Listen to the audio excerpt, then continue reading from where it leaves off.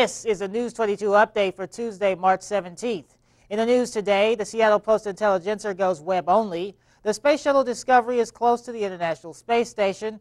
Atlas Week is named for Sam and Marilyn Fox. Lindsay Lohan's warrant is tossed. Venezuela advances to the semifinals in the World Baseball Classic, and Billiken Sports. In national news, the Seattle Post-Intelligencer will go web only as of Wednesday. The paper will print its final issue today and will be delivered to all the homes of Seattle Times subscribers. The 146-year-old paper joins the history books with the Rocky Mountain News in Denver. The New York Times reports the last print edition began rolling off the presses at a suburban printing plant shortly after 10 p.m. Monday. The Seattle Times will be the only daily newspaper in Seattle. The Space Shuttle's Discovery is due to arrive at the International Space Station today at 5:13 Eastern Daylight Time. Astronauts have spent the time looking at Discovery's heat shields for signs of damage. The mission will be an abbreviated 8-day stay. Among the crew is Japan's Koichi Wakata, who will be the first Japanese astronaut to live aboard the station. The shuttle will deliver a pair of solar panels that will allow the station to operate at full power, allowing up to 6 people to live in orbit. In SLU news, the annual international celebration at St. Louis University has a new name. The Sam and Marilyn Fox Atlas Week will be held March 30th through April 6th. Sam and Marilyn Fox are two prominent civic leaders in St. Louis. Mr. Fox has served as the ambassador to Belgium from April of 2007 to January of 2009, as well as a lifetime member of the Board of Trustees at Washington University in St. Louis. Mrs. Fox was elected as the first female president of the Jewish Community Center and has an active role with the Missouri Botanical Garden.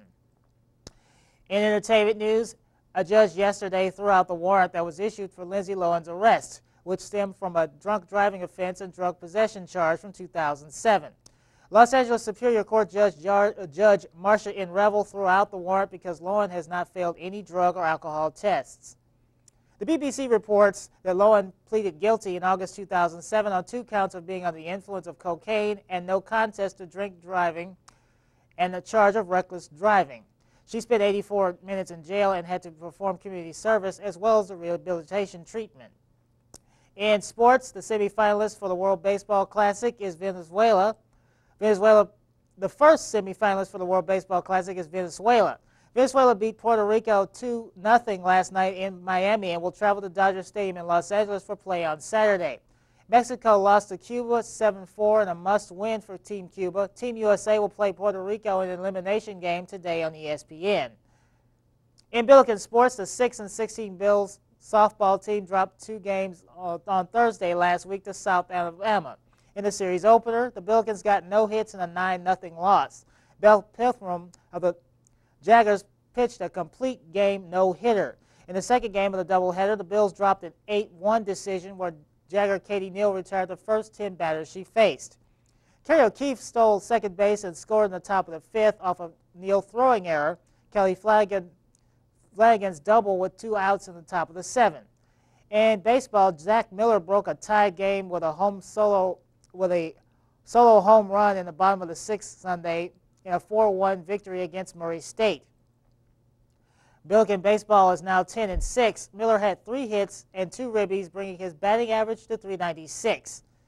Brian Cotton gets a win after 7 1/3 innings and allowing 1 run on 3 hits, striking out 6 and walking 2. The Billikens' 10-game homestand continues today when they take on North Dakota for a 3 p.m. game with a follow-up tomorrow. In swimming and diving, the NCAA Zone D meet in Mizzou and Columbia on Sunday. Chad Carmichael, Billy Hrabowski, Anna Larson, and Hannah Tots participated in diving.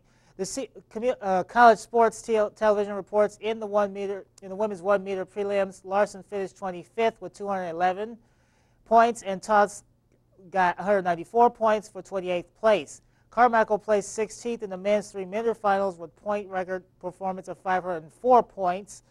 Hrabowski turned in the second highest score in the SLU history with 17th place finals effort with 434 points. However, SLU's divers did not place high enough to advance to the next week's NCAA championships in College Station, Texas. That's your news for today. Don't forget to do your NCAA brackets. The tourney starts on Friday. I'm Kareem Johnson. Good day and good luck.